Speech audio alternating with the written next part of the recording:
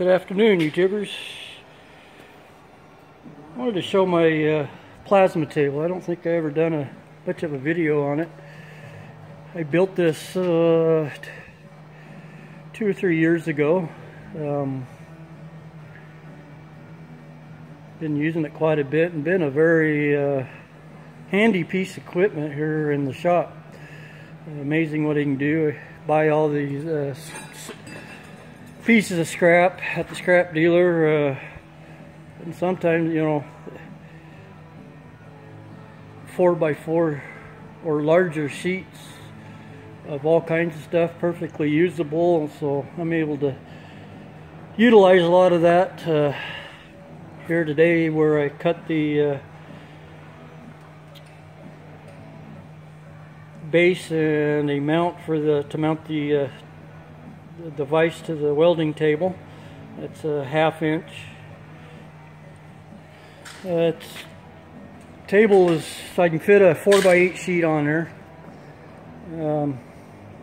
Seems like a lot of the stuff now is 4x10, so kind of wish maybe made it a little bit bigger, but man, it just very seldom that you need the full sheet. The only thing is, on the water table here, the grate sits down lower than the pan that I built. So I think what I need to do is trim this in so it's a level with the grates, and that way I can just hang the extra 2 foot over the end. Otherwise it's at a little bit of an angle, and even though we got torch height, still like to keep it as level as possible. It's all chain driven. All these pieces were built here. Mainly, a lot of the stuff I rough cut it out with by hand with the plasma, and then took it to the milling machine and milled it down to final specs to get everything nice, square, and the dimensions that it needed to be. I had purchased some plans from to do this. A guy had them for sale on the internet. They're $25 for a set of plans that I basically probably just covered the cost of the CDs, the way I figure, for the details that he provided and information and stuff. Well worth many times more than that.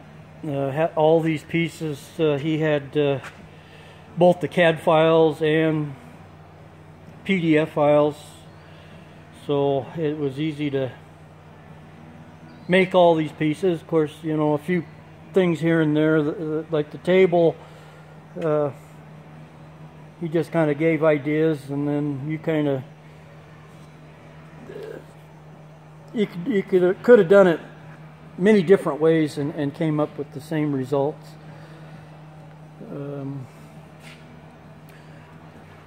We do have a rack and pinion back here, belt drive for the. And this probably the torch height probably was the hardest part. Wasn't really any clear directions exactly how to do it, just pictures, and plus I used material that I had available to me, and by looking at the pictures we came up with our own design. The torch comes down to get the height. I'll trip the safety on it, but anyway, it touches and it's free floating just a little bit, and as you can see, a rod comes up and hits the switch, so that tells the computer where the surface of the metal is, and then of course it'll raise up whatever the setting is above that. A couple linear bearings. I also, in case you have a mess up way it's held on with magnets.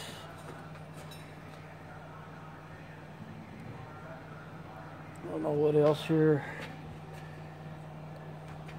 Well, I guess I can show you the controller here. Here's the computer. There again, hauled home. Found this at the scrap dealer also. It's used to be a lead acid battery charger. Of course, it was already gutted out. It was just the housing of it, and so we mounted it on some wheels so we can roll it around. Here's the torch height, or automatic torch height. It senses the voltage, and if your metal warps or isn't sitting flat, why it'll automatically adjust the height depending on the voltage. There again, some of this stuff was a little bit took a lot of digging, especially for the plasma cutter. I got a Hypertherm 65, and as you've seen, I'm using a hand torch instead of the machine torch. They were just a lot cheaper, and the wiring isn't the same. And so after a lot of searching, I finally found somebody that had posted what the in between the schematics that came with it. I was able to I think I had to switch one of the pins on the end of the torch there to get it to sense that it was a or tell the plasma cutter that it had a machine torch on it. Otherwise, it wouldn't. The computer wouldn't couldn't control turn it on and off. And of course, you see in the back here, this wire right here, the PC control.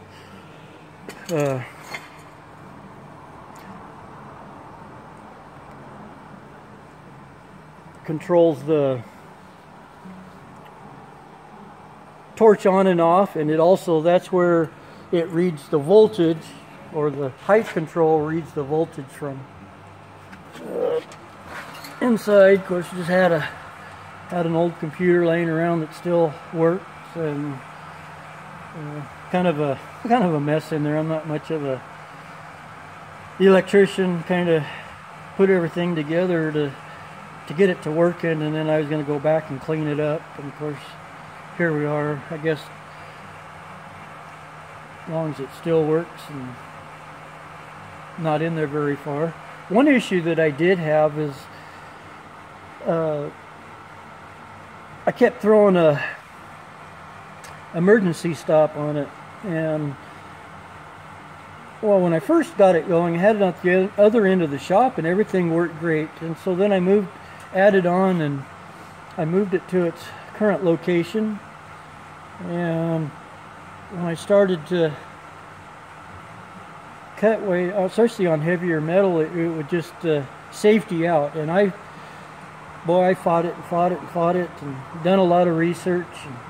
And I drilled a hole in the concrete and drove a couple of ground rods, and nothing I did seemed to really help, except moving the computer away from the table seemed to solve the problem 95% of the time, but every now and then it still would do it. So what I did was I came across something about the plasma arc getting into your causing RF into your electrical lines. And so I purchased this battery backup, or backup UPS, and I plugged everything into that, and I've never had any problems since. So definitely was getting into the main power somehow, and the computer wasn't very happy with it because everything is grounded and shielded. And so anyway, we're glad to I was kind of rearranging in here. I might try to move it back closer to see what happens, so it's not a little more out of my way, a little closer. Another thing I just added, I was using a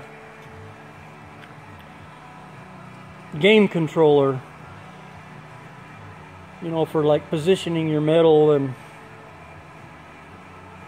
with the computer a ways away from it, it was hard to stand here and look to see how close you were. So my controller quit working. It was just a $15 Chinese thing, and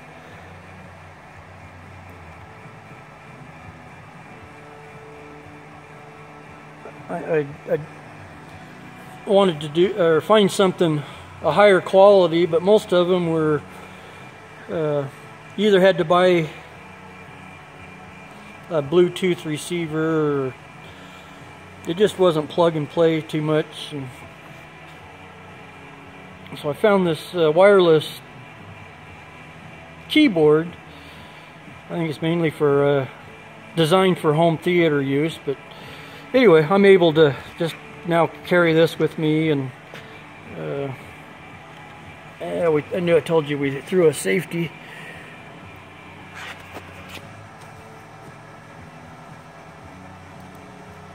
So